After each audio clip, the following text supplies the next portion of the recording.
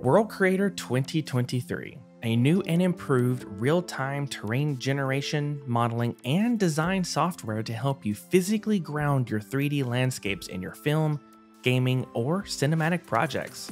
Hi, my name is Tyler Purrier, and I'm going to walk you through some of the basics to this new interface. Whether you are a seasoned user from previous versions or trying it out for the first time, we will go through everything you need to know to get you up and running in no time.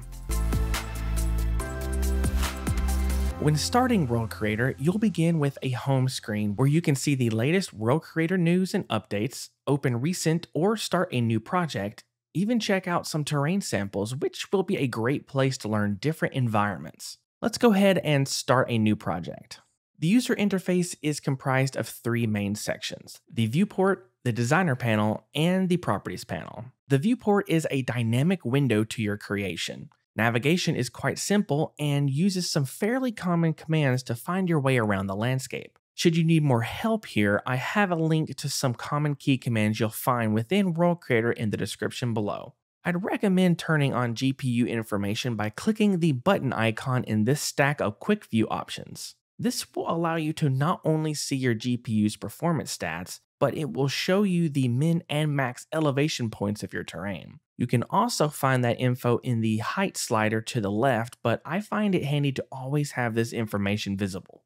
We will toggle these various quick view options through this series in time, but these are basically quick links to toggling different visual effects within your viewport, such as the fast render mode, which I highly recommend using when designing the physical shape of your terrain, as it is a bit easier to see what you're doing. The designer panel or outliner is the editor to where you will structure all the pieces and parts to your terrain's design. It is a layer-based structure very similar to Blender or Unreal Engine's outliner panels, where there is a clear and simple understanding to the hierarchical system. It houses all the locations for you to establish the terrain's details, shapes, colors, and more. It is also the panel with which we can adjust all our render settings, camera settings, and even change user interface settings such as the UI scale. And lastly, the properties panel houses the various settings and adjustment options for whichever layer or item you have selected from within the designer panel. We will dive into each and every section of the designer panel throughout this series, but let's break down the basic stages to creating a simple terrain. Now, there are three main stages to creating a terrain: scale, details, and color. Clicking on the terrain layer, we can first decide the size or scale of the terrain. Currently, the terrain is 1024 by 1024 meters, but you can alter the terrain to be any custom size you want or choose one of these common sizes here. After you've decided on the size of the terrain, we want to control the details that shape the terrain. Expanding the terrain layer and biomes reveals a starting global biome layer. We'll cover biomes in greater depth in another video, but a biome is an area or zone of a specific ecosystem and climate. In our case for now, it's the main layer that's driving our terrain's design. If you click on the global layer, you can control various options for the procedural fractal noise generation that is driving the shapes and details you see on the landscape. In most cases, these default settings will be good to go as is, but you may want to play around with the various base shape types. These are various presets with different procedurally generated detail to help you get started with a generic base.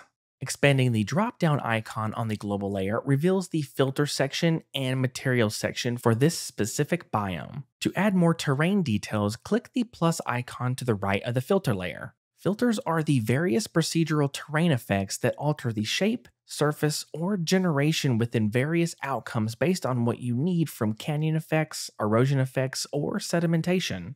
As you roll your cursor over each filter option, you'll see the terrain instantly transforms, giving you a preview as to what the filter will do before you click to accept which filter to add. You can add multiple filters to stack their effects for different outcomes. Each filter has its own property settings, so you can customize each and every effect in a variety of ways.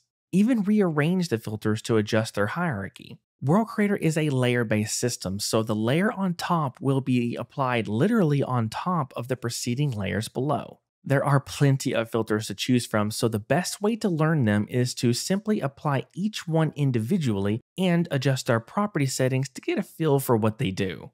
Once you're satisfied with the details, we can look at applying some color to our surface. Expanding the material dropdown, we can see the white default color layer that is currently covering the surface of our terrain.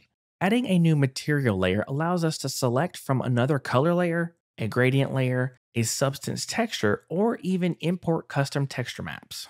Once you've added a new color, you can easily change the tint to whichever values you want, but you'll notice that the terrain is fully green and we've lost our white color. Again, since this is a layer-based system, the green color is applied on top of the white color.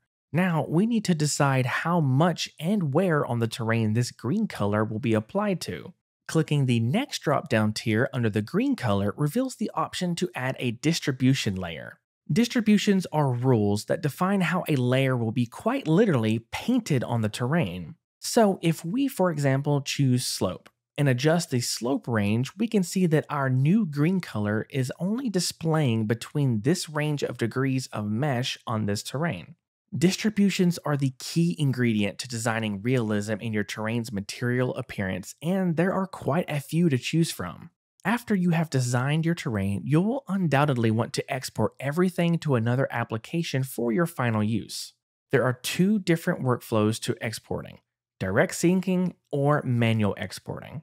We'll be covering direct syncing to various supported applications in later episodes, but at its essence, you simply just need to have the supported applications bridge tool installed, which you can access in the online user portal. Click the sync icon in the top toolbar within World Creator, accept that sync in the other application, and depending on the size and complexity of your terrain, you should see that terrain imported quick and easy. For manual exporting, in the outliner, you'll see an export layer, and clicking on this layer's plus icon creates an export preset layer, which then allows you to add any amount of export types within this preset. Presets are a great way to group different types of exports together for different uses, but we'll cover this in greater detail later. There are various maps you can export, such as height maps, normal maps, color maps, and even splat maps. But you can also export the terrain as a mesh of various file formats, as well as a special Octane package. These maps, once exported, can be used with any rendering engine or DCC application you like to use them in, such as Blender, Unity, Unreal Engine, or Cinema 4D, to name a few. World Creator 2023 is the latest installment to an incredibly powerful real-time terrain generation and design software that has near limitless possibilities to what you want to create. There is a lot of customization available to you, so feel free to jump right in and start experimenting. But if you would like to dive deeper into each element, then continue forward with this introductory series, and I'll be sure to cover as much as possible. Thanks for watching, everyone. I'll see you soon.